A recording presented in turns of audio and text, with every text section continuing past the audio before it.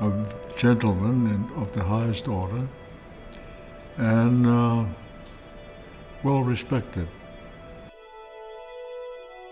He saw a tapestry that very few people saw. Most people see threads. He saw the tapestry. I learned a lot because people would say to me, well, Mark Hatfield, he's a Republican, therefore XYZ. Well, no, he's not that kind of Republican. You can't label him that way and describe him with any integrity.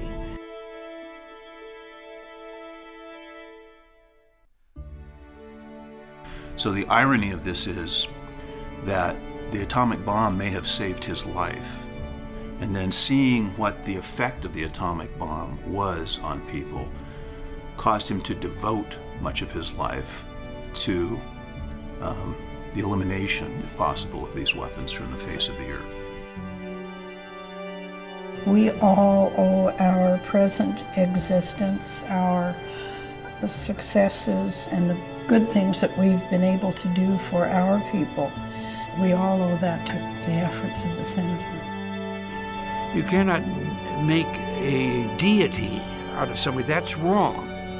And I think the folks realize that he had some shortcomings too. Like, he was a human being, like everybody else.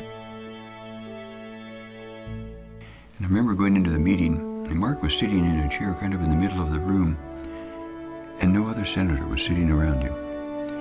And I went and I sat next to him, and by and large we were able to convince the group we're not going to start taking people's chairmanships away because of one vote. But afterwards Mark thanked me a lot. He said that was one time when he really felt lonely. But the way he survived the tough times, where he clearly turned to his faith and depended on it completely, are the times when we really got that. I think what is perfectly evident is you don't have a person who hedged and trimmed throughout his career and was courageous at isolated moments. You have a courageous person throughout a career who, at very specific moments, demonstrated that courage in very vivid ways.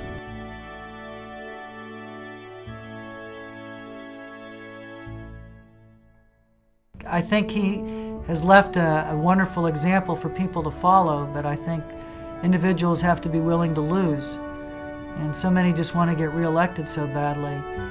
Mark Hatfield was ready to lose. I mean, he didn't want to lose, but he was willing to lose if it meant going down over what he stood for. And I worry that there won't be another one. It's hard to imagine that there could be. I don't know how you'll see another Mark Hatfield, but I hope so.